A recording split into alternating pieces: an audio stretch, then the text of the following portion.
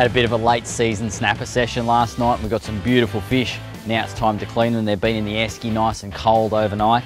Now, one thing I've come across recently, and it's become so handy and a vital part of my fish cleaning arsenal, is a pair of these Rapala scissors. They're not just any scissors, they're very, very heavily made. They're almost like shears. The best thing about these, you can actually clean a fish with them, but not only that, you tend to save your knife a lot more because you're not hacking through bones with your knife, damaging and denting your blade.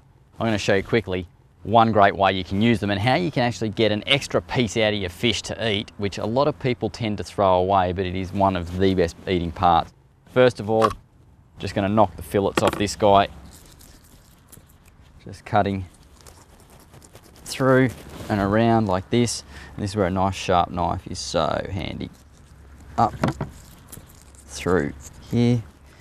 And you're just sort of feeling your way along with the blade. If it hits something solid, don't keep forcing it.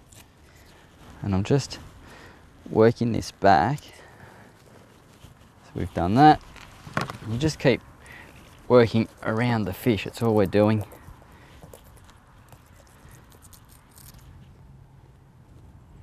Okay, there we go. The only thing that this fillet's joined by now is the part where the ribs are joining to the fillet. So this is where these guys come in handy. Rather than getting our knife and hacking through those big heavy bones that a snapper's got, much easier to chop my way through the ribs, and this way I'm not ruining my knife or my fillet. There we go, that is too easy. And we have one snapper fillet. Trim that now with the knife off there, and at no point has my knife gone anywhere near any fish bones. All right, now I'm going to knock the other fillet off this side. I'm going to show you another way of getting a fillet off. Something that the Jackson brothers, Gilbert and Troy, showed us over in Norfolk. And it is so easy and so simple because, again, this will save your knife blade. And this time we're doing exactly the same thing. We're working down along our fillet, along the edge of the backbone. You'll find that if you're doing this right, you're not actually working the blade hard and pushing it into bones and things. You're just sort of letting it slide along, finding its own place along the fish. Now, the easy bit, get your knife, scratch a couple of scales off down near the tail here, okay? And this also helps with this process. If you leave the scales on, it makes the skin much tougher.